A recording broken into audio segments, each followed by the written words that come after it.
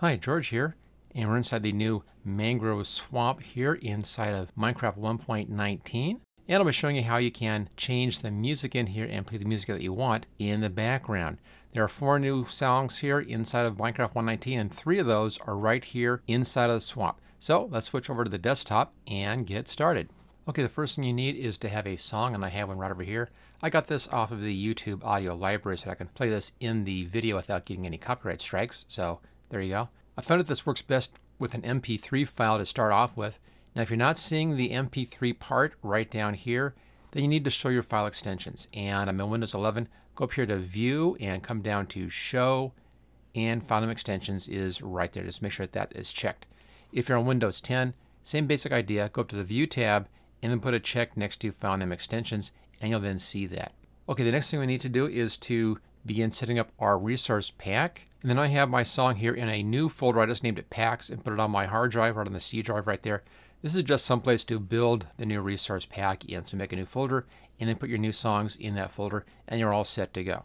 And for that, we need to know the names of the files, and we have them right down here, and the folder structure. There you go.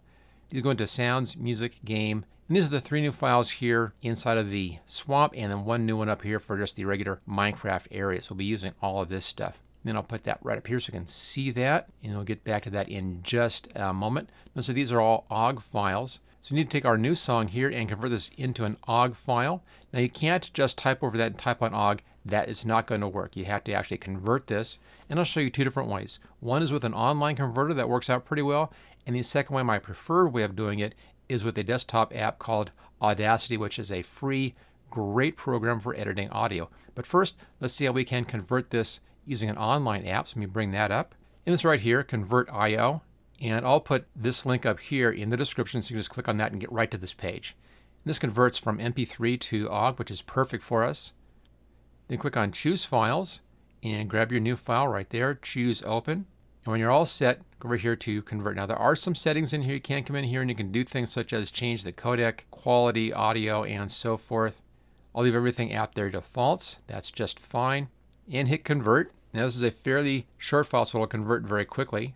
Whilst doing that, notice down here you can install this as a Chrome extension if you're using Chrome. That was just easier to use. Okay, that's now been converted. There's the .ogg format right here. And it's saved out as _1. Click on Download, and then download it back into your same location. Choose Save. There we go. And you'll get this out of the way. Okay, now let's do the exact same thing, but this time I'm going to be using the Audacity program. So let me bring that up. And there we go. Current version is 3.1.3. I'll put a link in the description to download this program. Again, it's a free program, and it's a very good, very powerful audio editing program. Now the easy way to bring a file in here is just to drag and drop from a folder. So I'll bring that folder back up again. There it is. I want that MP3, and just drag it over here, and there we go, inside. Up here you can see the stereo and the speed it's running at here, and 32-bit float. All that is correct. And then to convert this, just go up here to File, come down to Export and OGG, choose Save, choose OK. Let that go ahead and do the conversion for you.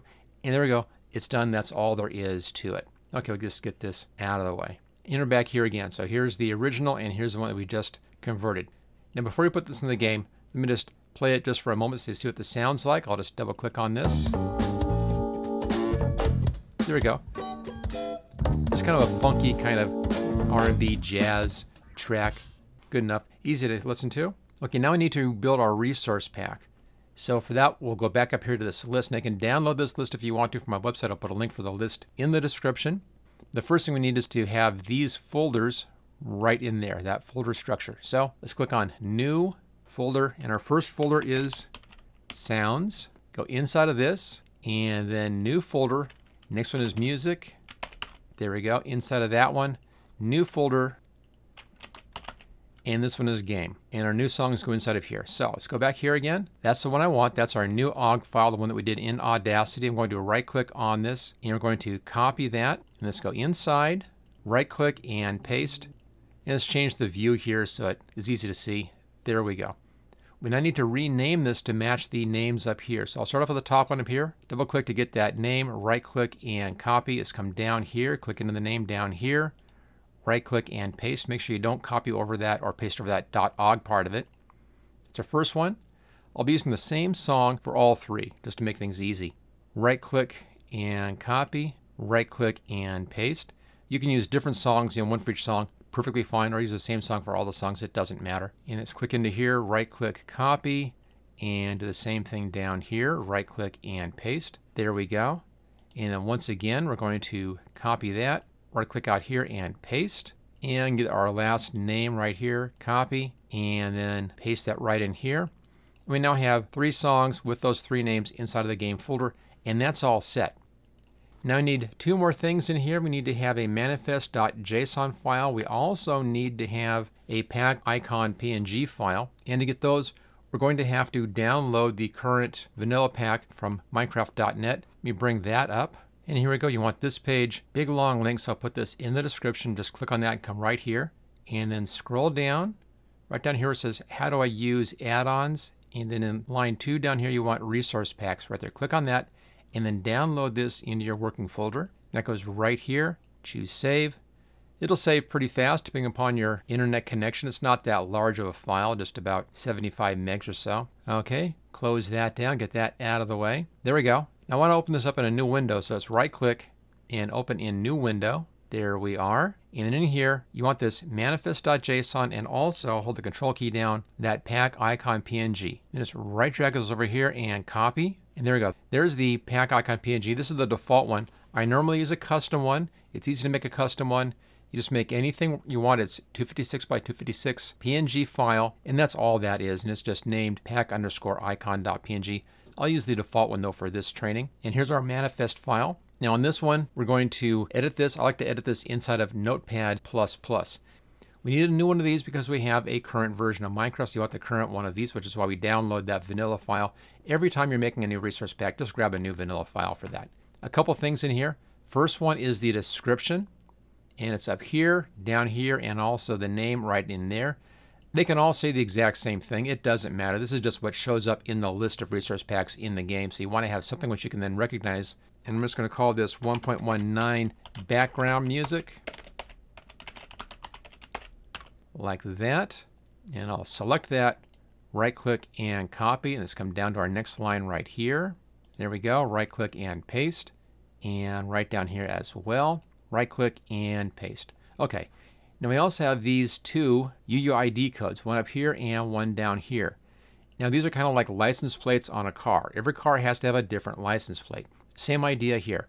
Every single resource pack in your game has to have a different UUID code set, just so that Minecraft can tell them apart. That's all this really does. Now if you're just doing your own game on your own computer and nothing else, you can just come in here and change these last 2 numbers to 2 different numbers. Change it here and change it down here, and you'll be just fine. As long as they're different from anything else on your game, that's what you need to do.